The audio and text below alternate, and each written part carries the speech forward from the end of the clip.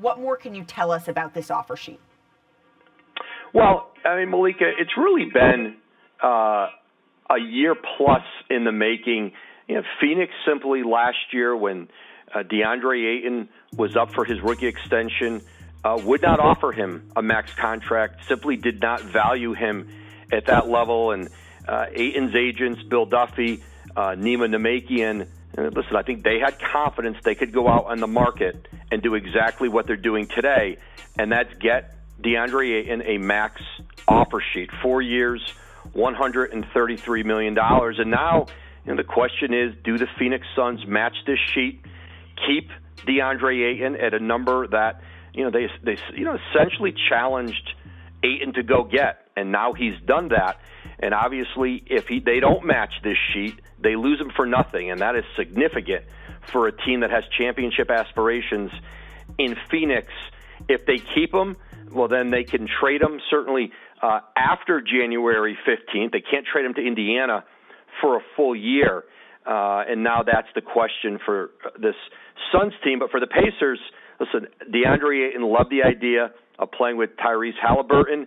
This is you certainly see the rebuild going on in Indiana, a lot of interesting young players, and Deandre Ayton is just going to turn 24 next week. So this, for the Pacers, is making a run at a young player that could be a centerpiece along with Halliburton as they reshape this roster in Indiana under new coach, or second-year coach now, Rick Carlisle. So what happens, Woj, now over the next 2 days if we're talking about the Phoenix Suns here? Well, listen, they can obviously extend this out until Saturday at midnight. Until Deandre Ayton signs the offer sheet, which I'm told he has not done yet. It's expected it'll be as soon as today. They can work out a sign and trade where essentially, they can get back assets in Phoenix if they simply don't want to match the sheet and don't want to give him this contract. Is there a deal, an agreement that could be worked out? But the expectation now is that Ayton is going to sign the offer sheet. He has agreed to it. And now Phoenix, once he signs that sheet, they essentially have, they can, typically teams don't tell the other we're matching it right away. They let it kind of hang there for a couple of days. It used to be a lot long. It used to be several days, or it was longer than the 2 days. But right now, they've got until Saturday night at midnight Eastern time to match this offer sheet. And this is certainly a Phoenix organization. They drafted Deandre Ayton number 1. He's been very productive there. But salary caps are an allocation of money, and they've certainly committed a lot to Chris Paul, Devin Booker, Mikal Bridges, and there was only so far they were willing to go, and I think they were dubious that Deandre Ayton could get a max offer sheet out in the marketplace. But Bill Duffy, Nima Namaki, and his agents were able to do that, and now we see what Phoenix's decision is on matching the sheet. Well, over the last couple of weeks, Woj, as you've been on this show, we've discussed sort of how Kevin Durant has been a domino that held up the rest of the market, but it seems that is no longer the case. So when you're looking at the full landscape of the league, you mentioned the possibility of a sign and trade. What happens now?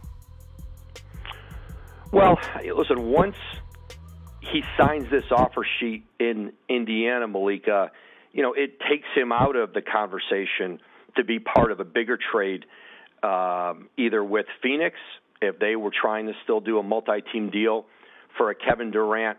But the sign and trade right now would be, if they were to do one before he signs the deal, I have no indication that that's going to happen. He's planning to sign this offer sheet. Then, he's either going to be in Indiana when they don't match it, or it's matched, he goes to Phoenix, and then neither team can trade him. Certainly, once he signs the offer sheet, he can't be traded again until January 15th in either place. Interesting. Woj, thank you so much for joining us. We will be keeping a very close eye on your reporting as this continues to unfold. Now, I do want to bring in our front office insider, Bobby Marks. Bobby, we just heard from Woj that the offer sheet, it hasn't actually been signed yet, but the expectation, all intentions are, Woj is reporting, that is going to happen. How do you look at the situation? Yeah, I look at it that we've got an 8-hour window right now to possibly get a sign-in trade worked out if that's what the Phoenix Suns want to do. And if we get to midnight tonight, that Ayton will sign that offer sheet, and now they'll have to make a decision as far as to keep him or leave, or let him leave for nothing. And I think it's important that because the clock officially doesn't start until midnight. So we do have this a little bit of a, I guess, a small window here if there's still a sign-in trade to work out. But remember, what are we, 2 weeks into free agency right now? If there was a sign-in trade to be worked out, it could have been worked out a week ago here. So maybe that they feel the pressure that to maybe recoup him for nothing here. But if there's nothing to be agreed upon, we wait for the next 2 days. What the Suns will do. Well, you have been in these situations, Bobby. You've been in the room making these trades, making these decisions. How would you go about the next couple of hours if you were the Phoenix Suns? Well, I would probably pass on a sign-in trade. I think that's how I'm looking at it, because the likelihood is that you would get a player like Miles Turner back who's on an expiring contract, and now you're going to be faced a year from now as far as possibly paying Turner big money as an unrestricted free agent. And for me, I think we play out the 2 days. I think it will be interesting what's in that, will be in that offer sheet, Malika. Will there be a 15% trade bonus? Will there be an advance? I think what you want to do is you want to put the full bells and whistles in this to make it for Phoenix to kind of think twice about here. I think if you're Indiana, I'm looking to probably put a $10 million advance against his salary there. So now if you're Robert Sarver, you're going to have to pay that on to Ayton, you know, on, I guess, August 1st here. So it'll be interesting what it is. You want all the bells and whistles on here, as I said, and I think the trade kicker will probably certainly be something that's included in it. Thanks for watching ESPN on YouTube. For live streaming, sports, and premium content, subscribe to ESPN+.